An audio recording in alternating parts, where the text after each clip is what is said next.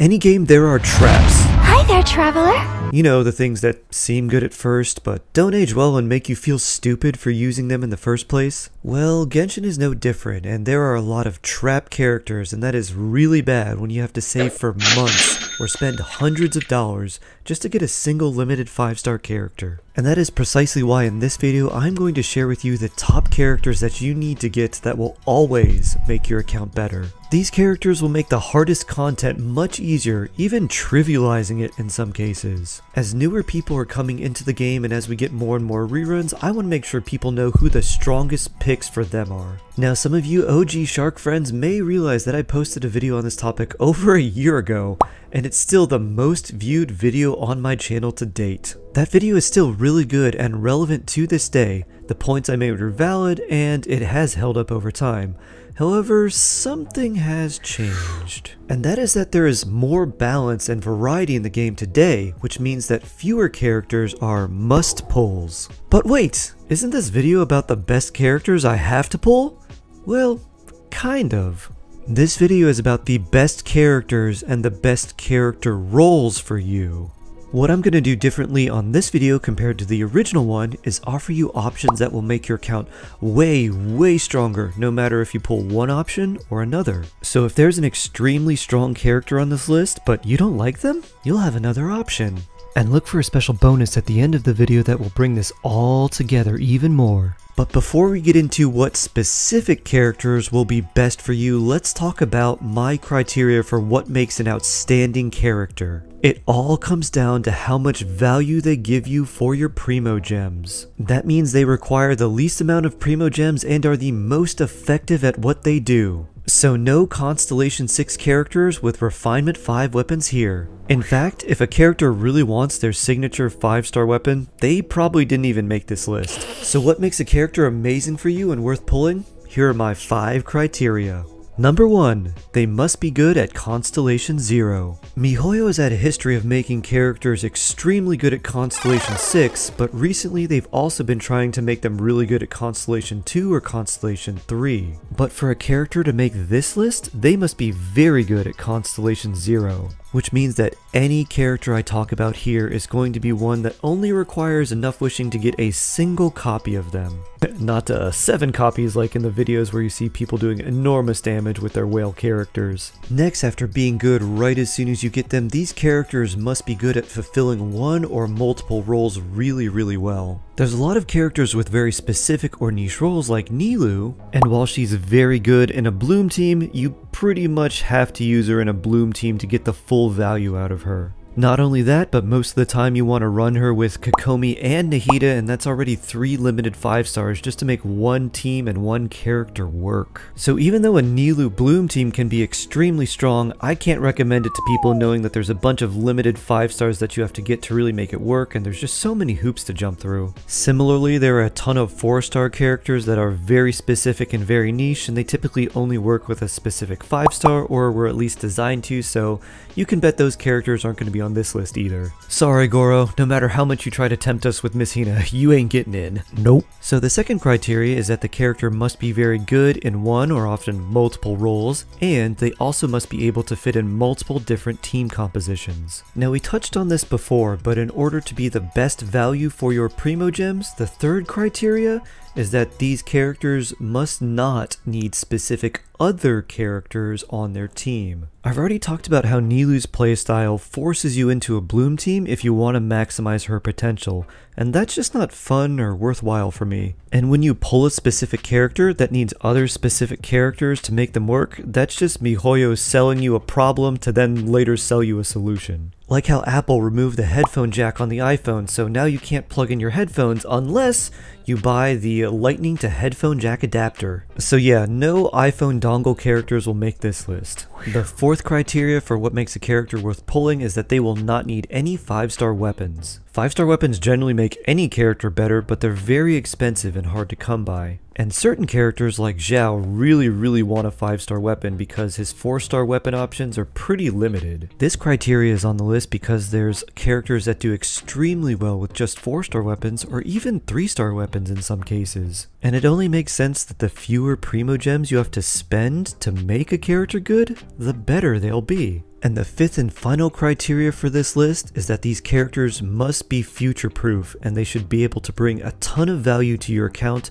whether you pull them tomorrow or 6 months from now. Unfortunately, a lot of characters in Genshin are very good at the start of the game but fall off super hard later. Characters like Chi-Chi and Diluc were in the S++ tier when the game first launched, and they're really strong when you first start an account. But as time goes on, their problems become more and more apparent. It's to the point where if people pull characters like these, it doesn't feel like it's anything special, it just feels like they wasted a bunch of wishes. And that is precisely the reason why I made this criterion. You can rest assured that any of the characters on this list will be good for literally years, and if you build them, they will pay dividends. In fact, I'm going to say that the characters I'm going to talk about in just a bit are going to be good forever, literally to the point until the Genshin servers get shut down. And we're all playing Zenless Genshin Star Rail Impact 0 3rd in the year 2196. Now, unlike my previous video, I'm going to give you more options for characters. I'll start with 2 characters that you should absolutely get, and then I'll give you specific roles with the best characters within those roles. That way you can pick and choose whichever ones you like the most. The first character you definitely need to go for that is absolutely worth it is Bennett. And to anyone who's played Genshin Impact for even a little while, it's no surprise that Bennett is on this list. Damage, attack buffing, energy generation, there basically isn't anything Bennett can't do. And not only is he versatile and able to do it all, but he can do it all really well. Bennett was so good that at a point people were saying that they would give up some of their 5 stars just to have a second copy of Bennett so that they could run one version of Bennett on one side of the abyss and the other version on the other side. If you get a Bennett early on, know that he will be forever useful in Genshin Impact. Now the good news is we have a lot of other teams that don't need Bennett on their team, but they almost all benefit from having him. That's just because he consolidates so many really important roles in Genshin Impact. He generates a massive amount of pyro energy, he has a very short cooldown on his elemental skill, and he also consolidates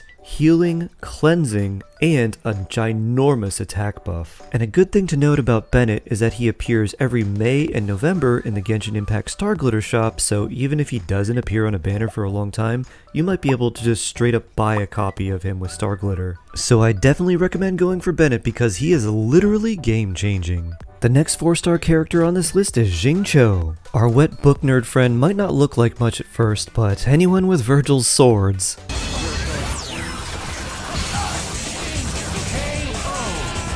is bound to be good. Xingqiu is very good on his own, but he really makes other characters shine. In pretty much every single situation where you can use a Hydro character, Xingqiu is like the #1 choice. Pretty much every Pyro character wants him. He does great in Electrocharge and Freeze as well, but he's also incredible in Dendro teams. In fact, you get Xiangling for free, and she is an absolutely top tier Pyro DPS, and you pair her with Xingqiu, and they work amazingly well together. So what makes Xingqiu really good?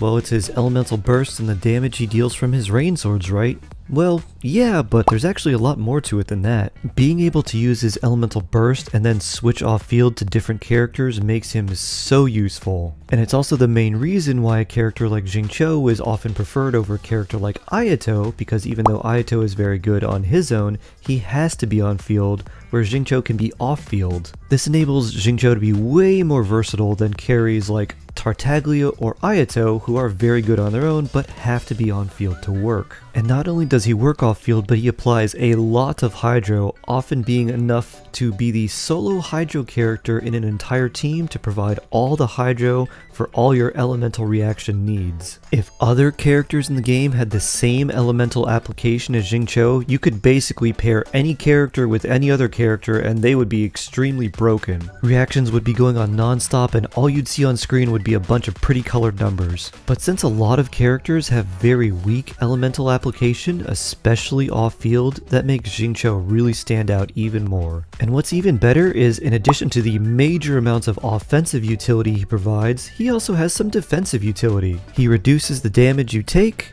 He increases your resistance to interruption or getting knocked around, and he has some modest healing. And he can do all of this even when you have a different character on the field. And that's why Xingqiu is going to be one of the best characters in the entire game forever. Even 5-star characters like Yelan, who are very similar to him, don't offer the defensive utility that he does. He's just got so many good things going for him, and to top it off, you can even pick him up from the Star Glitter shop in March and September, or from the annual Lantern Rite event, which happens around Lunar New Year. Now, Bennett and Xingqiu are characters you absolutely should pick up, but the next characters we're going to talk about are going to be in specific roles, and I'll give you options to pick from. This way you can pick and choose some of your favorite characters, but also know that you're getting some of the best ones in the entire game. The first role we're going to talk about is Anemo Utility Supports. Anemo has been the best element in Genshin Impact since the beginning, and it's only gotten stronger. But the key to unlocking the truly broken power of the Anemo element lies in the Viridescent set and the characters that can best utilize that artifact set. And the 3 best characters to do that are Venti,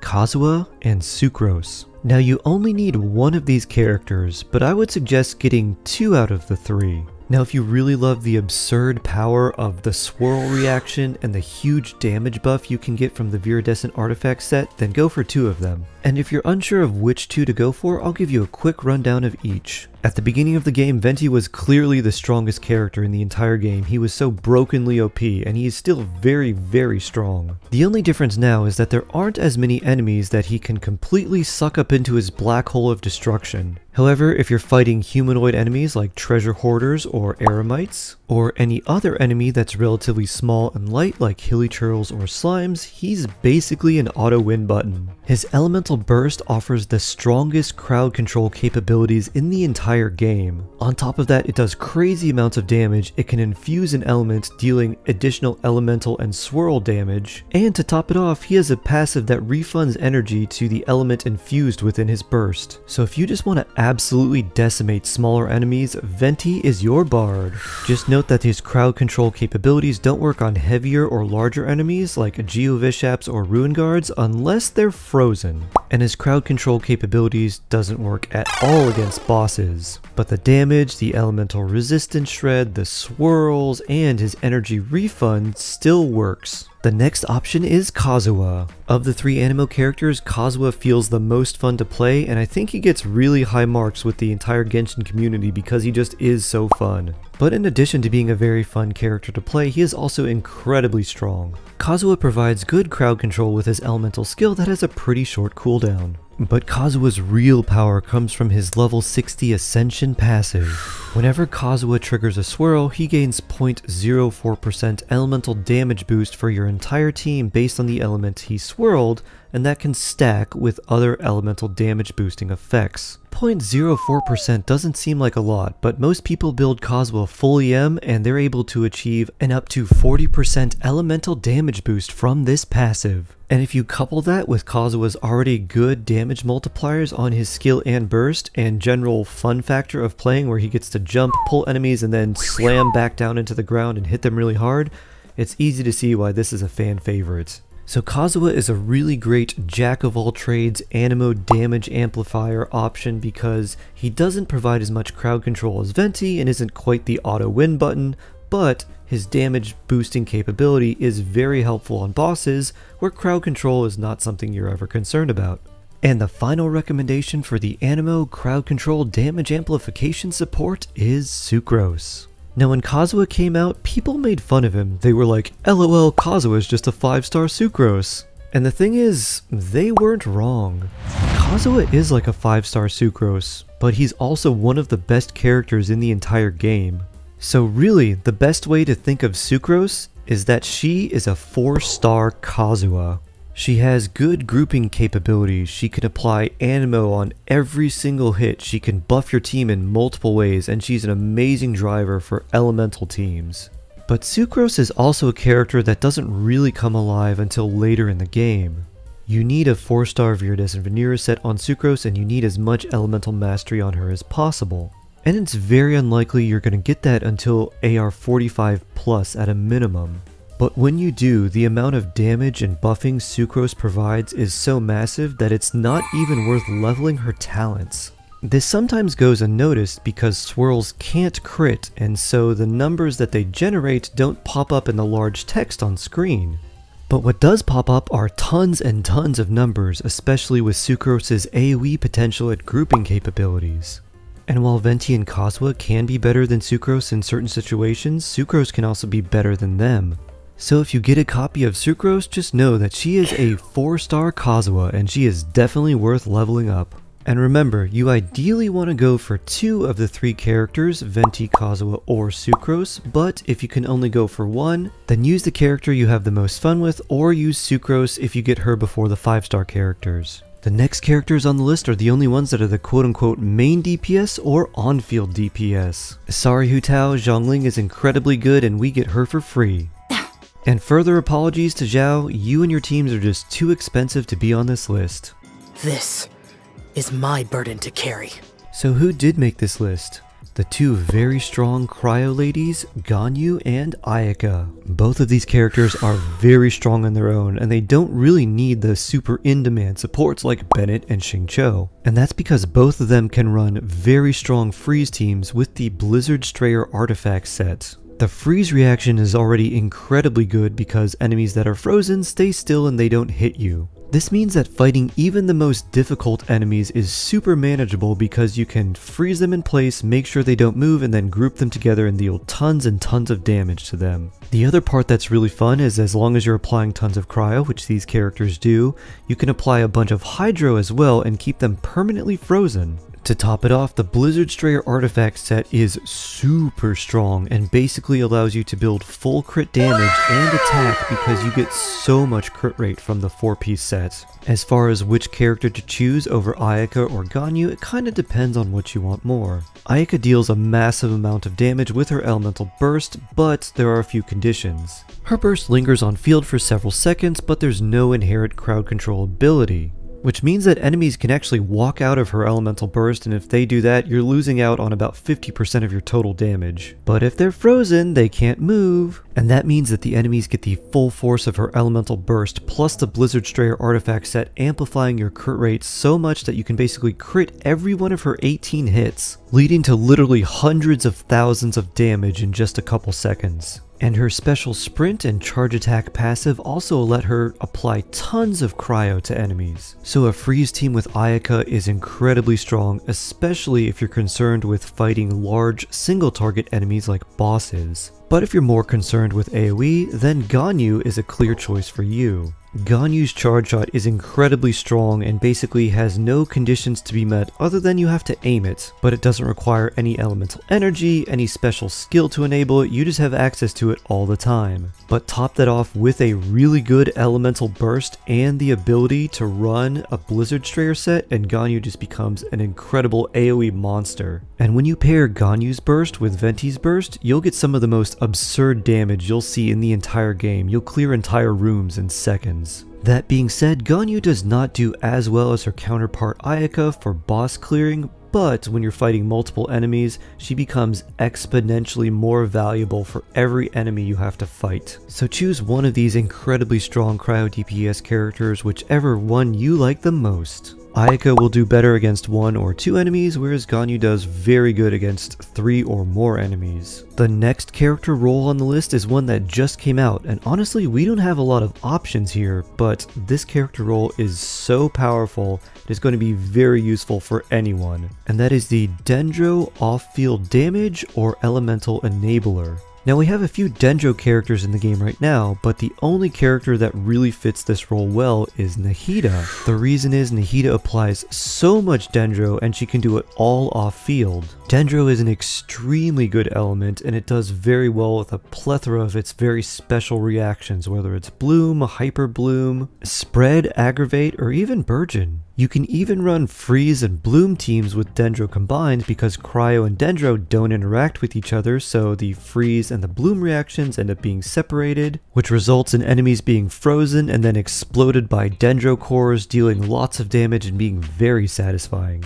Now Nahida is clearly the best Dendro off-field damage dealer and support, and she probably will stay this way for a very long time. But that's not to say that other characters can't fulfill this role as well. For example, Hoyoverse will probably make Haitham an on-field DPS, but if they made him like Xingqiu and gave him really good off-field Dendro damage and Dendro application, he could easily take this spot too. The Dendro element just opens up so many different possibilities that we never had before, so if you can get a very good off-field Dendro damage dealer, it will open up so many opportunities for you. And considering we have a plethora of new artifact sets that are really good for Dendro characters and Dendro teams overall, an off-field Dendro DPS and Elemental Enabler will be something that you will cherish for a long time. Now there's one more role that you should definitely keep your eye out to go for. This role was already really good and was considered S tier at the beginning of the game and has only gotten better over time. That is the strong off-field electro damage dealer and energy support. And that might seem like a lot, but it's basically Raiden and Fischl. Let's talk about Fischl first because she was considered S tier at the beginning of the game and she has only gotten better with Dendro reactions being introduced in patch 3.0. But it's not really Fischl that's the strong one, it's Oz, her elemental skill. And you can trigger Oz with both your elemental skill and elemental burst. And this is a super powerful and easy to use electro turret that shoots tons and tons of electro bullets, applying tons of electro element while also generating a ton of electro energy off field. And unlike the 5-star character Kokomi's jellyfish, you can actually reposition Oz so that he can stay in the fight longer and shoot more electro birdseed at enemies. And then he shoots even more electro with an AoE with Fischl's Final Ascension passive. What's even better is that between Fischl's skill and burst, Oz pretty much has 100% uptime on the field. And while Fischl was already an S tier character, without spread and aggravate, when you combine those reactions together, she becomes even stronger. The next character in our strong electro off-field damage dealer and energy generator is Raiden. Raiden is an interesting character because she is very strong in her own rights, but you can also build her full EM and only use her off-field. That's because her skill lasts for 25 seconds, but it only has a 10-second cooldown, so it can be up all the time. And it deals a coordinated attack as electro damage about once every second and generates a good amount of energy particles as well. And in co-op, your teammates get this buff as well, even though the coordinated attack that they do is only 20% of the damage that yours is. This makes Raiden extremely good in Dendro teams like Hyper Bloom and Aggravate, because her damage is very good, her energy regeneration for the team is very good,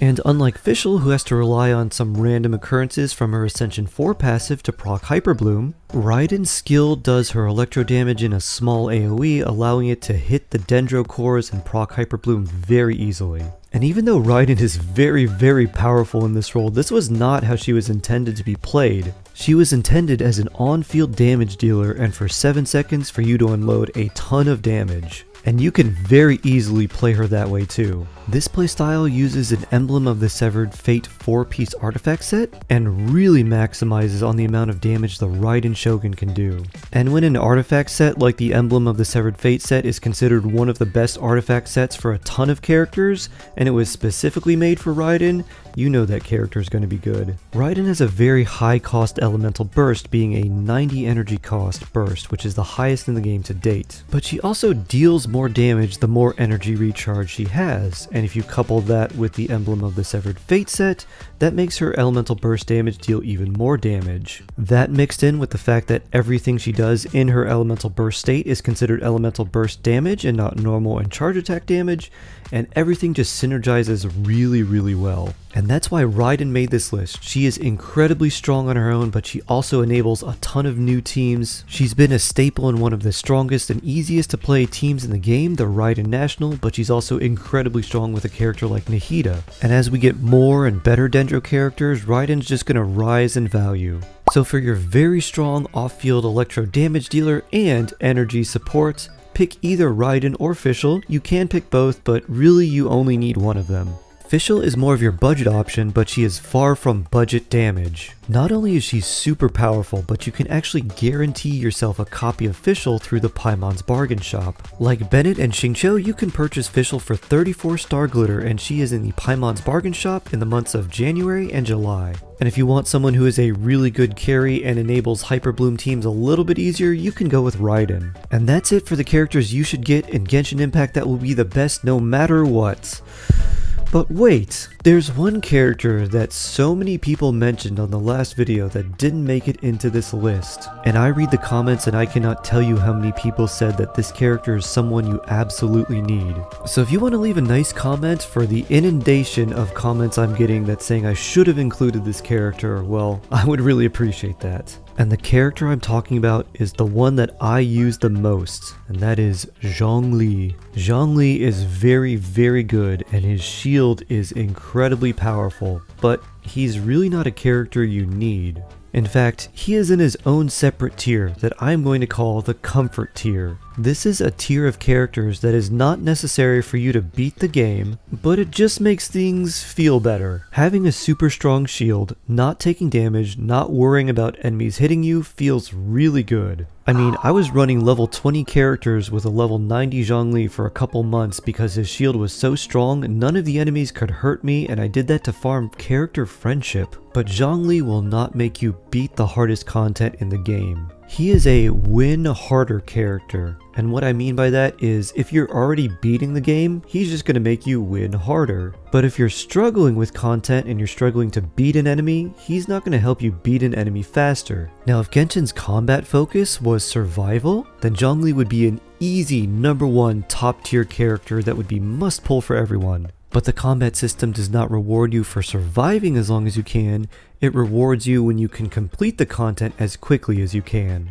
But if the Genshin mechanics were different and you lost your resin if you failed a domain or boss, Zhongli would be even more sought after than he is now. But that's not how the game works. You can retry as many times as you want until you feel you can't do something, and there's no penalty for doing that. So for this reason, while Zhongli is very, very good, he's not a character that you absolutely need. And this is why I've made his own tier, the comfort tier. It's very nice to have Zhongli, he does make everything very comfortable, but is not an absolute necessity. However, if you just want to play to enjoy the game and aren't worried about doing very high level, very difficult content, then Zhongli is a very good pickup, and there's another character in the comfort tier that you may want to consider. If Zhongli isn't your style and you don't want to listen to an old man ramble about osmanthus wine every 4 seconds, osmanthus wine tastes the same as— Shut up! You might want to consider Kokomi. Again, Kokomi is far from a necessity, but she is very good and she makes the game super comfortable because she just heals so much. She can do it off field, she's hydro and can enable freeze. There's a lot of advantages for Kokomi. Now if I had to start the game all over, I would put the comfort picks at a lower priority than some of the other characters on this list. That's because I want to 36 star the Abyss every single time it comes out so I can get those extra primogems to wish for even more characters.